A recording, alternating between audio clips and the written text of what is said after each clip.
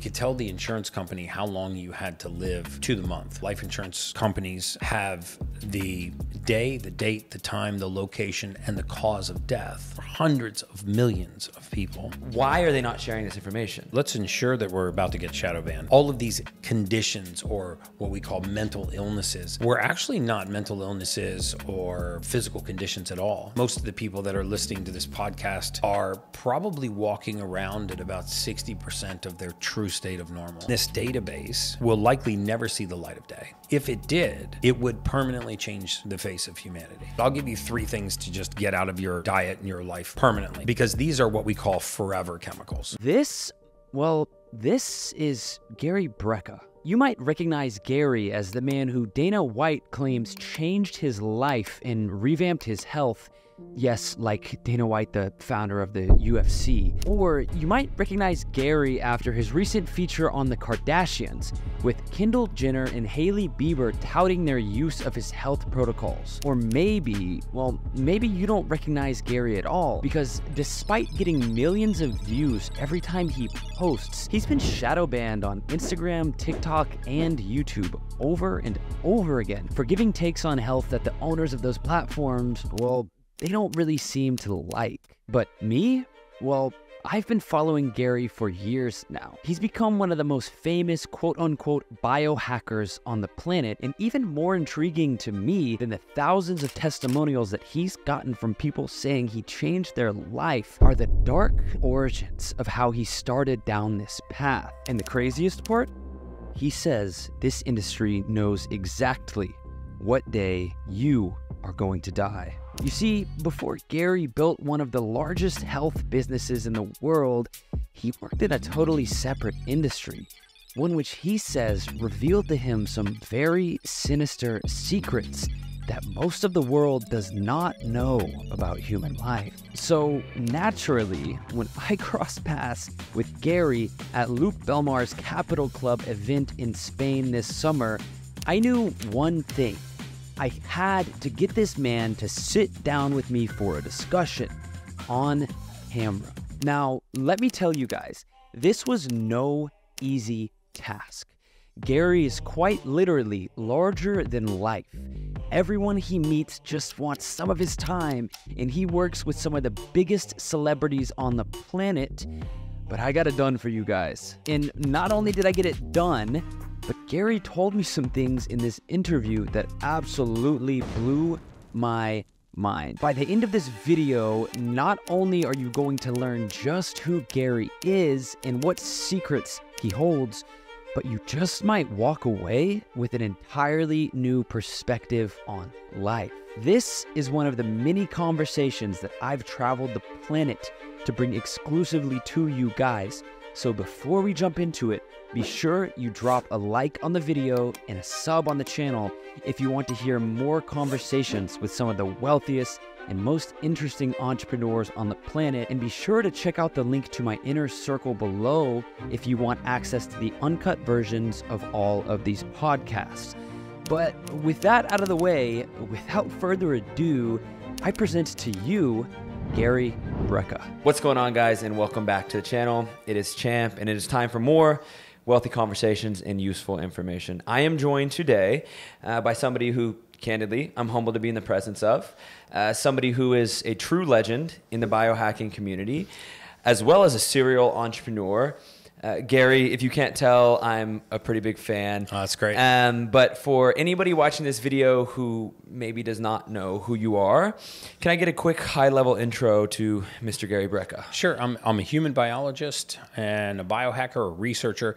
I spent about 20 years of my career in the mortality space. I was a researcher for the mortality industry and for big life insurance. And so big life insurance has a little known practice where they don't just put people on an actuarial curve, they actually predict your mortality to the month. And the team that I was associated with, if we got 5 years of medical records on you and 5 years of demographic data, we could tell the insurance company how long you had to live to the month. And it seems astounding that science could be that accurate, but it really is. And big life insurance is the only financial services industry in the world that will take that level of risk, 25 million, 50 million, $75 million worth of risk on a single variable, which is, how many more months do you have left on Earth? But long story short, that industry, I feel like I was almost brainwashed a little bit because I was sort of led to believe that it was just data. There was nothing I could do to affect the outcomes. I wasn't the cause of what was happening to these people, nor should I be part of the effect of what's going to happen to these people. And, eventually I realized that there was human beings on the other side of these spreadsheets. Mm-hmm. And these were actually human lives. And the further I got into this study of the space of mortality, the more I began to realize that the reason why people are not living healthier, happier, longer lives are because of something called modifiable risk factors. Simple changes and shifts that they could make that would dramatically change the trajectory of their life. And that the majority of the ailments that human beings are suffering from, these things that we chalk up to a consequence of aging, things like brain fog, weight gain, water retention, poor sleep, lack of focus and concentration, gut issues, allergies, anxiety, depression, ADD, ADHD, all of these conditions, or what we call mental illnesses, were actually not mental illnesses or physical conditions at all. They were simple deficiencies in nutrients. And if we could hunt for the deficiency and find it, then we could put that raw material back into their body and just watch them thrive in ways that are astounding. Most of the people that are listening to this podcast are probably walking around at about 60% of their true state of normal.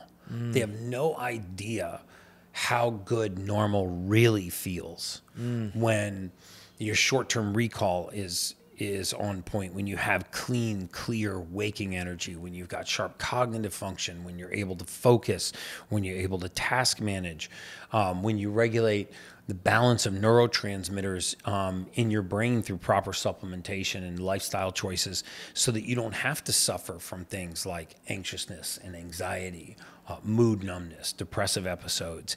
And it's not something that just affects old people, right? I mean, we're not just talking about chronic disease like Alzheimer's, dementia, things that we kind of think are reserved for the 65 and older crowd. Mm-hmm. We're talking about conditions that affect 18 to 35-year-olds in mass, that are affecting how well they concentrate, how well they prioritize tasks, their level of focus, their waking energy. And we can make simple shifts in our life. We can look for these nutrient deficiencies. We can stop supplementing for the sake of supplementing, and we can actually start supplementing for deficiency. And this is when really magic things happen to human beings. I feel like that was a really long answer too.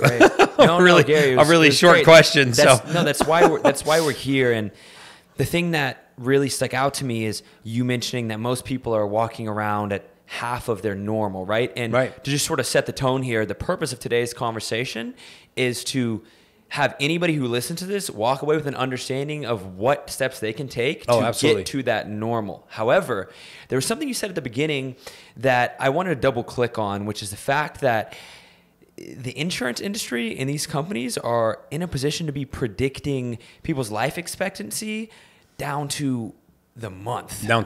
And I know that they are not sharing this information with the public, and it is a rather sinister industry. So before we get into the nitty-gritty details of health and how to optimize, I want to talk a little bit about this industry and ask you, why are they not sharing this information? Yeah, I mean, let's ensure that we're about to get shadow banned for sure. Okay.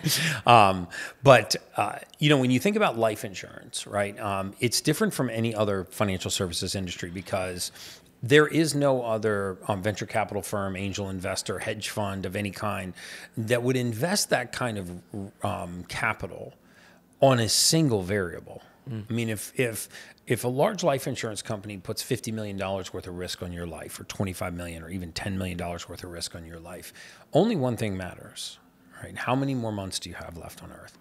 And I get attacked about this all the time. They say, well, if you could predict life expectancy to the month, you'd be Jesus, or you'd be, you'd have won a Nobel Prize. That's very flattering, but it's absolutely not true. It's some of the most accurate science in the world, because when you have large enough amounts of data, and you're talking about tens of millions of lives in a database and information that no other database has. So, for example, life insurance companies have the day, the date, the time, the location, and the cause of death for hundreds of millions of people. And they can take that event and they can triangulate it back into that person's medical record, back into that person's demographic record, and say, what are the patterns? What are the medications? What are the symptoms? What are the pathologies, the diseases, the types of conditions that eventually lead to early demise?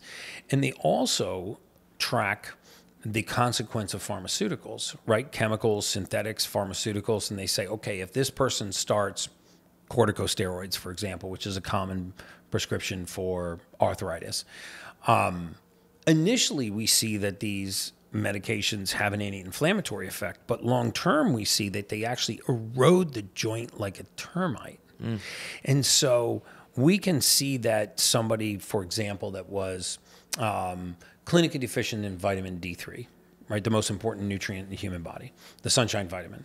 D3 is cholecalciferol. It's the only vitamin that human beings make on our own, right? We don't need to eat. We don't need to drink. We don't need to supplement. All we need to do is expose our skin to sunlight, right? We make it from sunlight and cholesterol. When you're deficient in this nutrient, eventually it exacerbates, a whole bunch of different ways, immune system, all kinds of issues, but eventually it will mimic the symptoms of rheumatoid arthritis, right? Diffuse joint pain, the soles of your feet and your ankles hurt when you get out of bed in the morning to go to the bathroom for the first time. It spreads to your neck, your hips, your low back.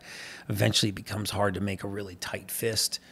Well, if you present those symptoms to the wrong physician, not that the doctor is being sinister, but they're going to say, you know what, you've got rheumatoid arthritis. I'm going to put you on prednisone, methylprednisone, or I'm going to put you on corticosteroids, these steroids to lower inflammation. And now you've been diagnosed with a condition you don't have.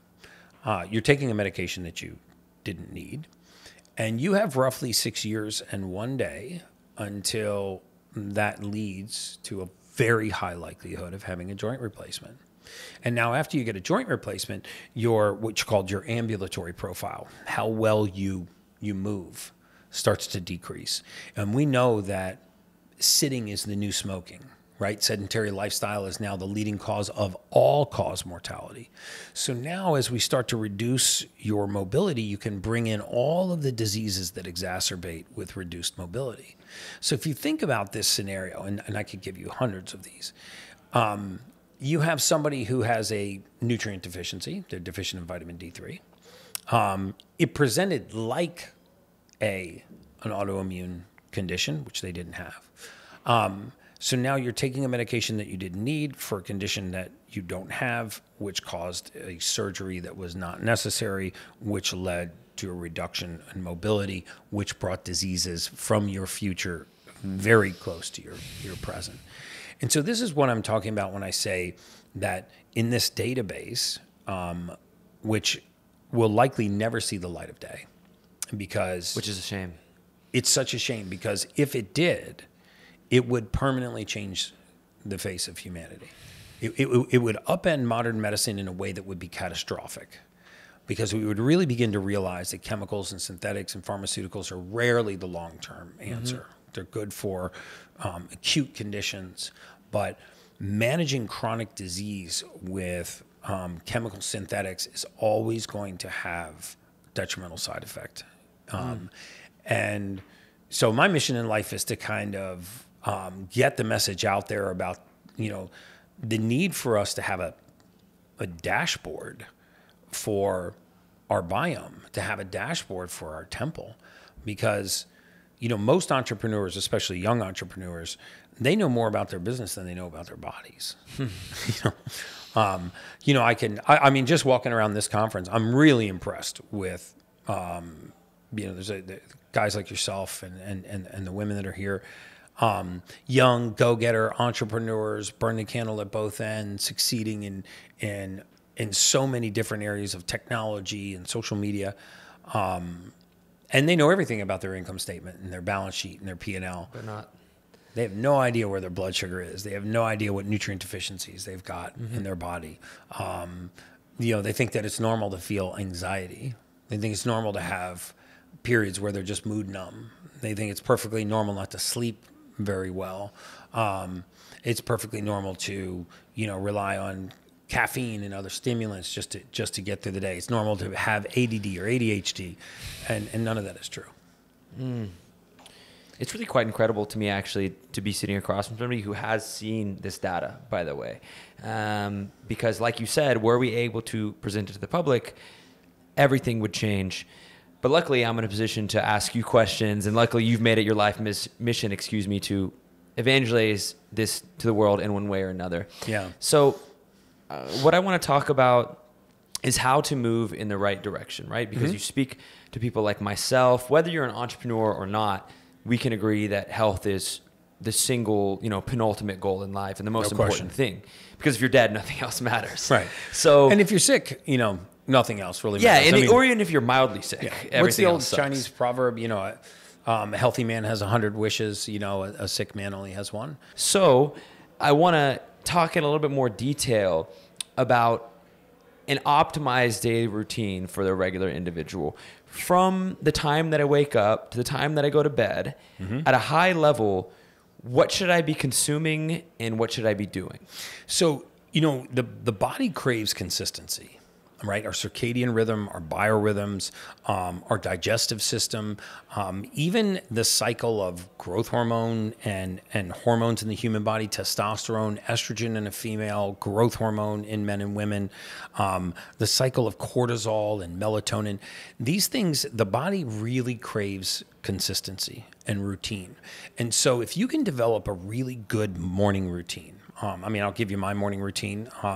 I do it every day. I think we did it together this morning. And I feel great. Yeah, with about 50 or 60 guys out there. Said there's 60 more people than you. Yeah. So 60 people joined us this morning. It was amazing.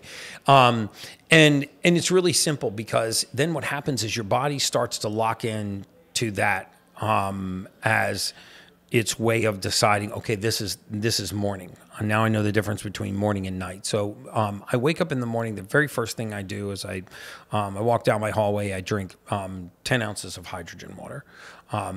If you don't want to spring for a hydrogen water machine, get a basic water filter at your grocery store at a minimum that filters out fluoride and chlorine. Those are two things that are found in toxic levels in all municipal water supplies. They're very easy to get out. It's not a big investment. You get a Brita water filter. You can get any kind of water filter that filters out fluoride and chlorine. Minimum 10 ounces of water within 15 minutes of waking. Most of the population is so chronically dehydrated that they've actually lost the sensation for thirst. Most people listening to this podcast can go an entire day without drinking an ounce of water, and their body will not remind them to drink. Insanity. They won't get thirsty. Yeah. It's crazy. Because this happens every time I talk about hydration. It's like the power of suggestion. Like off camera, they're grabbing water over here too, Sure, I'll have one too. Why not? Might as well. So first thing is 10 ounces of hydration. And then I love David Goggins and David Goggins' method, because he solves procrastination with action. Yes. And so you just get up, robotically you go, you get 10 ounces of water, you whack back 10 ounces of water, and now immediately get outside onto your balcony, onto your front porch. If you're in a hotel, just open up the doors, open up the windows, and take a seat and do 8 minutes of breath work. Because the presence of oxygen is the absence of disease. In 22 years of clinical research in the mortality space, I do not recall a single disease etiological process, and I would challenge any physician to take issue with me on this, that did not have its roots in a lack of blood oxygen or was not exacerbated by a lack of blood oxygen. Every elevated emotional state that a human being can feel passion, elation, joy, arousal, libido, all these hell yeah, I won the lottery emotions. They all require oxygen as a part of their molecular structure. So in other words, the reason why no human being has ever woken up laughing is because from deep sleep. You can't go from deep sleep to laughter because you don't have the oxidative state. You can go from deep sleep to anger because anger doesn't require any oxygen. So first you hydrate, and there are lots of different breathing techniques. I use a Wim Hof style of breathing. Make sure that you're seated or lying down. Never do it in the shower. Never do it while you're driving. Never do it in a swimming pool because you can get lightheaded. Some people can even pass out. Start by 3 rounds of 10 breaths, work your way up to 15, 20, and eventually 3 rounds of 30 breaths. Very simple, with a breath hold in between. Takes you 8 minutes. Now you've hydrated and you've oxygenated the body. If you can, you want to take your shoes off and contact the real surface of the earth. If you can't, you should look to investing in something called a PEMF mat. Pulse electromagnetic field mat. If you want to know the one that I use, it's on my Instagram, but there's plenty of these that are, widely available. What a PMF mat does is it mimics the grounding, the magnetic field of the earth. And what this will do is it will change the polarity in the body. It will slightly shift the blood to being slightly alkaline. The pH range of the blood is very narrow, and it will repolarize the surface of our cells so that they're all free floating and moving around, right? Ancestrally, this was a normal routine for us. Wake up with the sun, I'm getting sunlight exposure, I'm already contacting the surface of the earth, I start moving and I'm breathing. And because we control our environments and we were designed to spend 85% of our time outdoors, and now we spend 96% of our time indoors, we sort of flipped our basic ancestral physiology. So you hydrate, you do breath work, you expose your skin to sunlight, you contact the surface of the earth, or you lay on a PMF mat. And then when you're done, if you go to the gym or whatever the balance of your routine is, that's great. When you come home and you shower, when you finish showering, end with a 1 to 3 minute ice cold shower. There's so many benefits to cold water immersion, vasoconstriction, the release of something called cold shock proteins. There's even indications that you can release survival genes called sirtuins. Dr. David Sinclair talks about these all the time. These are just natural ways to tap into your physiology and this process called hormesis, which is stress and strengthen. And you can do them. The reason why I'm giving you these tactics is because you can use them in a hotel. You can use them when you travel. I do them on an airplane. I mean, you want to get some really funky looks in the first class section of an airplane, start doing breath work in the bathroom every hour on the hour, which I do. If I'm on a long day flight, I'll go into the bathroom and I'll do, 25 deep breaths. I mean, God only knows what they think I'm doing in there, but I don't care. I come out with a big smile on my face, Can I ask you a little bit of a sort of off the wall question as it pertains to breath work? So I asked this because in recent years, there's been, a big sort of advent of psychedelic use, right? Mm-hmm. And spirituality and things of this nature.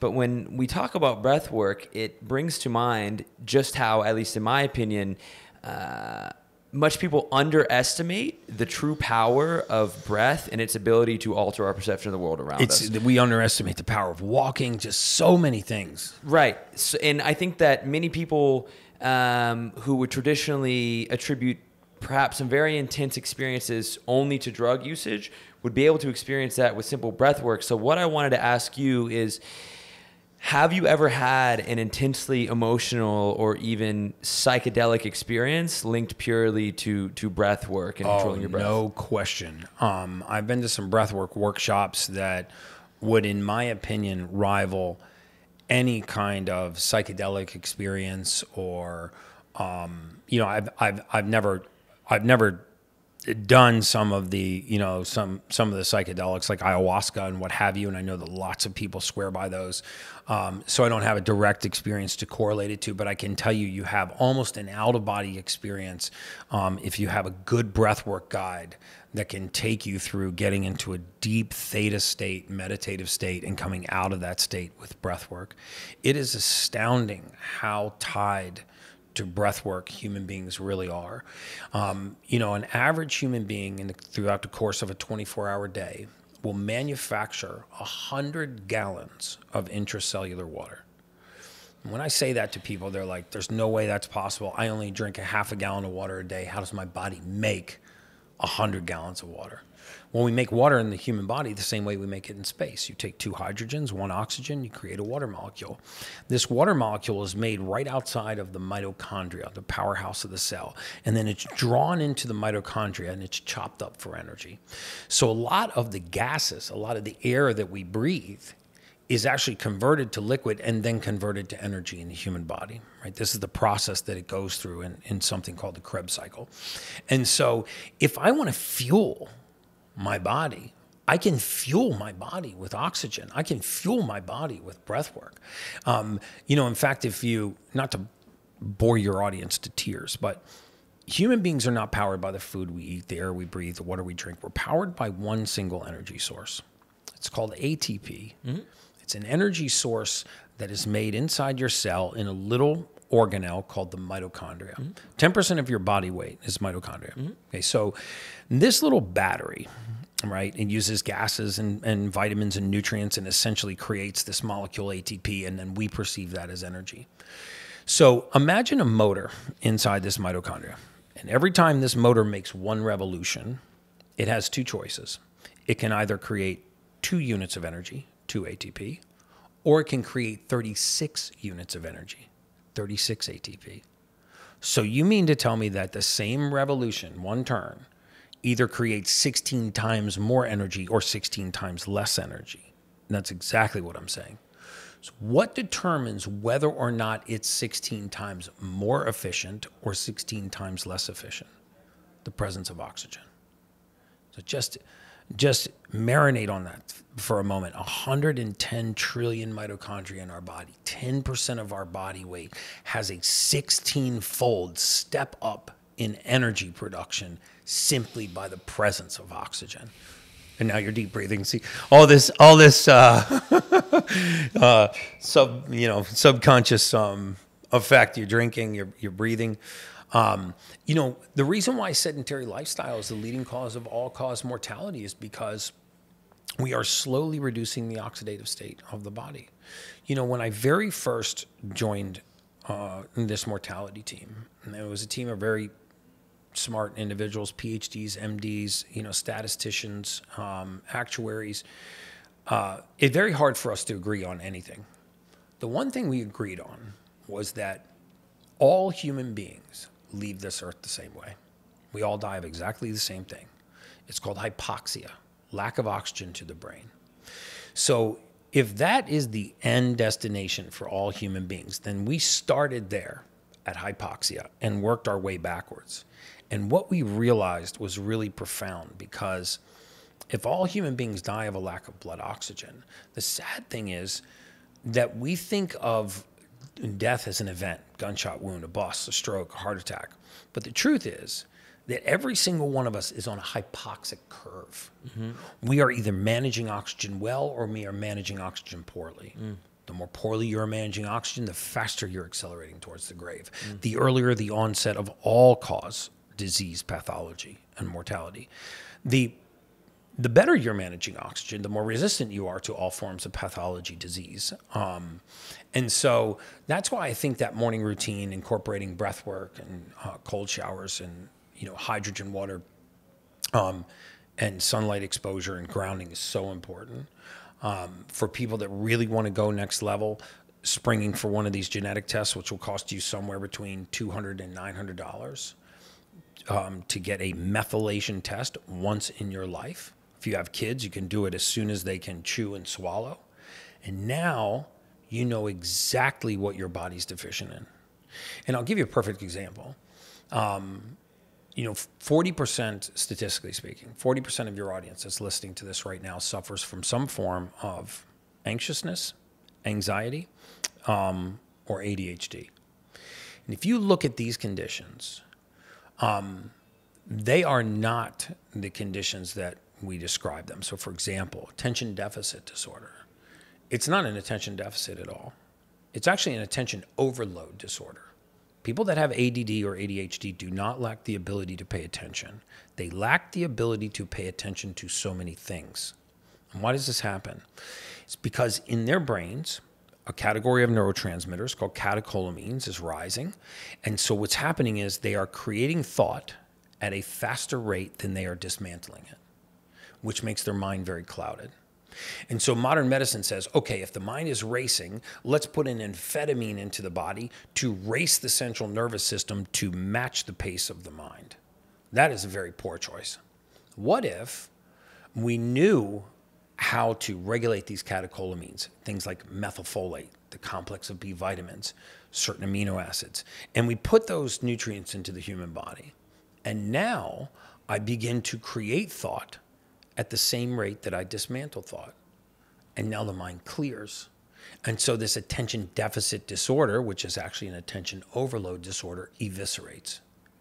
And this is something that you have seen treated on multiple Oh, occasions, no question. Thousands of times. Literally thousands of times. I'm working on publishing this data now in one of the largest running longevity studies in the world. And we're going to take 27,000 or so patients that we've treated, and where we have blood work and we have this gene test. And all we did was supplement those patients for deficiency, right? Simple things, methylfolate, methylcobalamin, complexes of B vitamins, trimethylglycine, just amino acids. We put back into their body what was deficient. And then we pulled real measurable things like thyroid hormones, inflammatory markers, kidney filtration rates, immune system profiles.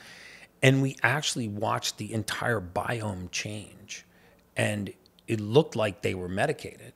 But the truth is we just restored this natural process of methylation. So I think I already know the answer to this question. But if this is the case, and we have documentation of this working, why does so much of the world believe everything that we've talked about today to be false? Well, think about it this way. Next time you go to your doctor, and when we have certain conditions, for example, that run in families, like high blood pressure, hypertension, or hypothyroid, poor thyroid function, or hypercholesterolemia, or hypertriglyceridemia. We have all these conditions, even depression, anxiety, drug and alcohol addiction. They run in families, okay? Because they run in families, we have assumed in many cases that they are genetically inherited diseases. So, for example, let's say, and I'm making this up, but let's say in a few years, you start having high blood pressure. You go to your family practitioner, and he says, well, your father had high blood pressure, and your grandmother on your mom's side had high blood pressure. You have genetically inherited hypertension. Well, the next time they say that, ask them, well, we've mapped the entire human genome. We know every gene in the human body. What gene did I inherit from my grandparent or my father or my mother that's causing me to have that disease? And watch their face go blank. Because in most cases, that gene does not exist, which means that that disease does not exist. What you inherited in many cases is not a disease. What you inherited is the inability to refine a raw material that caused a deficiency, which led to that condition. So take hypertension, for example. Just because it runs in families doesn't mean that disease hypertension was passed on. What it means is the inability to refine a certain raw material. So about 85% of these cases have an elevated amino acid in their blood called homocysteine. If you can't break this amino acid down, it rises. When it rises, it irritates the lining of the blood vessel. When you irritate the lining of the blood vessel, it clamps down. Now think about what happens if I make the pipe smaller in a closed system. This is a closed system, right? If I make the pipe smaller, what happens? Pressure goes up. And then you go to your doctor and you're like, well, you have high blood pressure, but your grandfather, your grandmother, or your father had high blood pressure, so you inherited hypertension. Not true in many cases. If you put amino acids like trimethylglycine back into the body, it begins to metabolize homocysteine. The vascular system relaxes, pressure returns to normal. You have 63,000 miles of blood vessel in your body. Doesn't take much narrowing to drive pressure up. And I could go through hundreds of conditions like this where we chalk it up to a disease or a pathology, and it's a nutrient deficiency. It's a deficiency in methylfolate. And this is because, you know, our food supply in many cases is not only poison, but it also is just devoid of nutrients, right? I really take issue with people that say you can get everything that you need just by eating a whole food diet. That is very, very, very rarely the case. Okay. This is a great transition because I also want to talk about the things that we should not be consuming. We've talked in pretty great detail about adding the things that are missing, right. But my assumption is that many people watching this video unknowingly are consuming things that are actively very detrimental to their health. So when you look at the average person's diet, day-to-day behaviors, what are some of the key things that you see them consuming or that you see them doing that are actively poisoning their health? Okay, so I'll give you three big ones, right? Because we could go way down that rabbit hole, but I'll give you three things to just get out of your diet and your life, you know, permanently, which will, because these are what we call forever chemicals. There are certain things like people talk about the impact of sugar. I'd rather people be eating sugar because the body can get rid of it than be eating things with glyphosates and fluorides and chlorines because the body has a very difficult time, sometimes never gets rid of it. So let's talk about three things that have to go. The first thing that has to go is the consumption of tap water. I mean, you have to stop all of the consumption of tap water, or you have to filter, at a minimum, filter the chlorine and the fluoride out of the tap water. And why is that so important? Because fluoride is a known neurotoxin. There's a recent study that was just released last year, and it was published through the Freedom of Information Act, and this is our CDC, our FDA. And they found not only zero benefit of fluoride in protecting teeth from tooth decay, but they identified fluoride as a neurotoxin, and they found a direct inverse relationship between the amount of fluoride consumption and the IQ of prepubescent children, meaning young children. And they looked at municipalities all over the country, and the higher the fluoride concentration had directly the lower the IQ. So the more fluoride you consume, the lower your IQ. Fluoride is one of those forever chemicals that can take months, if not years, to rid itself from the tissue. If you actually look at the back of a toothpaste tube, it will tell you that if you swallow the toothpaste to contact poison control, well, the amount of toothpaste that you would swallow, the amount of fluoride that you would swallow in a single dose of toothpaste, it's a fraction of what you would drink in a day just by drinking your own tap water. But they don't tell you to call poison control for drinking tap water. So very simple and very inexpensive to filter your tap water. I mean, you can spend $10,000, $15,000 on a whole home filtration system. You can get an Echo water filtration system, which is what I use, which is about $3,500. Or you can get a simple water filter from your grocery store. But at a minimum, you got to filter the fluoride out. So fluoride has to go. The second thing is seed oils. There's a lot of chatter about this on the internet, and I want to be clear that I'm not saying that seed oils are bad for you. I'm saying industrial processed seed oils are bad for you. So they usually do not start as a toxic compound. But if you look at how seed oils are processed, when they press, for example, canola oil, you press canola and it comes out very gummy. So they degum it with something called hexane, which is a known neurotoxin. Once it's degummed, they heat it to 405 degrees. This turns the oil rancid. And so now you have a rancid neurotoxic oil that you now need to deodorize, and they use something called sodium hydroxide, which is a known carcinogen. And then very often after that, they're not clear, so they'll bleach it often with chlorines. So now you use chlorine, sodium hydroxide. You've used hexane, and you've heated the oil to be rancid. So you need to get seed oils out of your life and replace them with 5 oils. You need coconut oil that you can cook with, grass-fed butter, a ghee butter. By the way, vegans and vegetarians can use ghee butter, even though it's an animal product. It's clarified. Or tallow, and use those to cook. And then an avocado oil and an olive oil, extra virgin olive oil at room temperature. That's it. That's all you need. You can make every single recipe under the sun with those. You will dramatically lower your toxic load by getting seed oils and fluoride out of your bloodstream. And then the last thing is non-organic fruits.